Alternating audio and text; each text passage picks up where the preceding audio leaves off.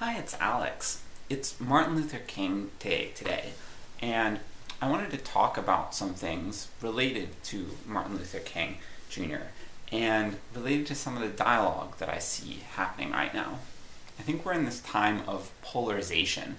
When I went on Google News, on the front page of Google News, I saw a headline from Fox News. And it was, I don't remember exactly what it was called, but it was an article that was talking about how the left was like misusing or misinterpreting Martin Luther King Jr.'s words or movement and like putting him in like a different light, like putting spin on what he was really about. And similarly, I also signed on to Tumblr, and I saw a lot of posts on Tumblr, and it was talking about how white conservatives are doing pretty much the same thing. Like, this is the claim that like white conservatives were putting spin on Martin Luther King Jr.'s like words and showing things out of context to make him look less radical than he was, and so on. And I want to ask some tough questions. I want to ask questions of like, is there a possibility of synthesizing these two viewpoints? Because like at first glance, like, I think most people would tend to want to take sides, whether you're on the side that would agree with that Fox News article, or whether you would be on the side that would agree with most of the stuff being posted in these left-wing activist circles on Tumblr. And I think that in this sort of back and forth, there's some nuance that I see getting lost. And I want to delve into that. And I think there are two key things here. There are two key ideas.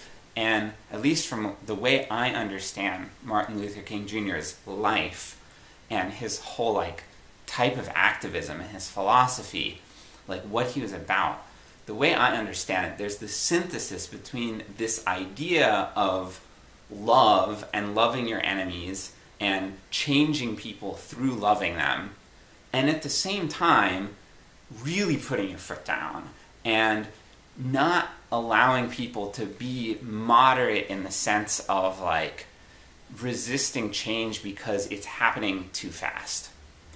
I don't think that these ideas need to be in conflict with each other, but the way that I'm seeing this dialogue getting cast, I think that these two ideas are somehow cast as like opposed. So I want to deal with this issue of white moderates. I think moderate is a little bit of a loaded term. Like, sometimes people might characterize me as a moderate because I advocate for respectful dialogue, and I don't tend to take like far left or far right viewpoints on everything. Like, I like to look at all the different perspectives and say, well, is there anything valid in this? And like, people might say, okay, that's a moderate. I don't think that's what Martin Luther King Jr. was talking about when he was talking about white moderates. These moderates, I don't think they're really what I would call a moderate at all. They may have been called moderates back then, they may have identified as moderates.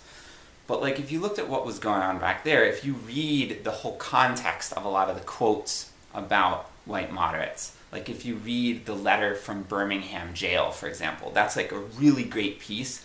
I recommend reading that if you want to delve into this stuff.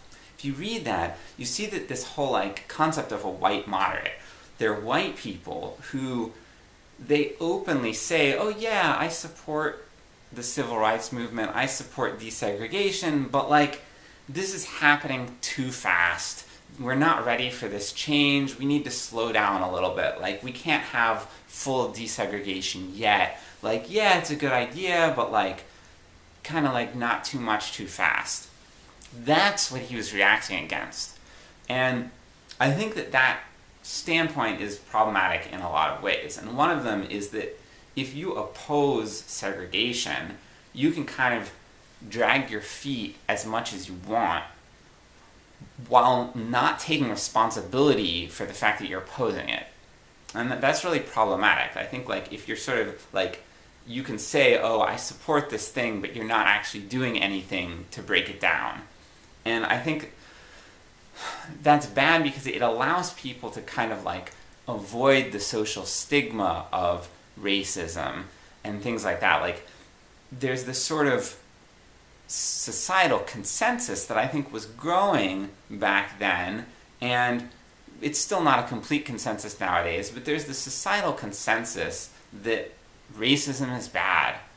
And I think that like this sort of like moderate viewpoint of like change is happening too fast is a way for people to avoid taking responsibility.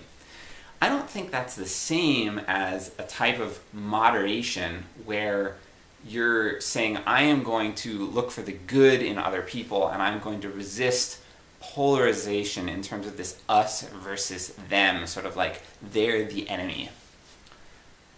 I don't think that that type of polarization is what MLK stood for. Like everything that I've studied about him, like it seems like he synthesized these two viewpoints of like, okay, I'm going to stand up against this sort of heel-dragging mentality, this sort of like, oh, change is happening too fast. I'm going to stand up against that, and I'm going to say, hey, we need change to happen right now. We can have change happen right now. I'm going to make change happen right now.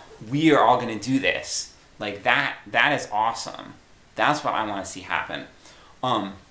It's a synthesis of that perspective with this idea of like, I want to love everybody. Now, loving someone doesn't mean agreeing with them. Loving someone doesn't mean being submissive. Doesn't mean being submissive when you are being oppressed. It doesn't mean being submissive when you see other people being oppressed.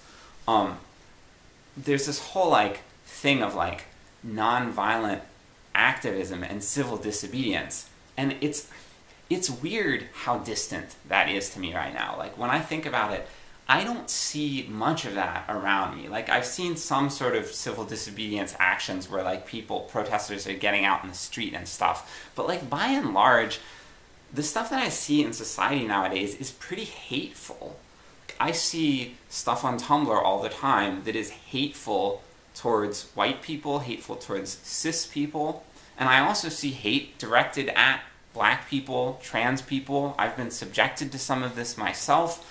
I get anti-Semitic comments on my YouTube. I get like all sorts of hate comments on my YouTube. Like, and I see people like kind of reacting against this, like if they're members of oppressed groups, or they're like trying to like show solidarity with them by kind of engaging in that hate themselves. And I don't think that's what MLK stood for. It's certainly not what I stand for. I want us to distinguish these two concepts. Like, embrace this idea of like radicalism, we can make change happen right now, but also embrace the idea of like embracing love as a transformative force. Like the idea is if we see someone and they're opposing us, we want to stand up against the bad things that they're doing by loving them as a person and helping them into a place of doing good things. Which is really different from like saying like, oh, I hate you, like you're the enemy, and like putting that person down, demonizing them. I think it's good to talk about how someone else's actions are harming others. I think it's not good to sort of focus on the negative in other people and like condemn the person, if that makes sense. I wonder sometimes if some of this has to do with religion. Like, I see a change in our society. Like, Martin Luther King Jr. was Christian, and he was motivated by a Christian value system. And I see Christianity kind of on the decline in our society. And I don't necessarily agree with everything about most forms of Christianity, but I think that one of the things about it that is really awesome and powerful is this idea of loving all people, loving our enemies, which is not the same as agreeing with what they're doing. I wish we could retain that even as religion becomes less influential, and I think that's something that people of any religion or non-religious value systems can still embrace to varying degrees. So yeah, that's what I have to say about this. Happy Martin Luther King Day. Yeah, I'd love to hear from you if you have any quibbles with anything that I've said. I'd love to explain any of this more if you have any questions. Yeah, thank you.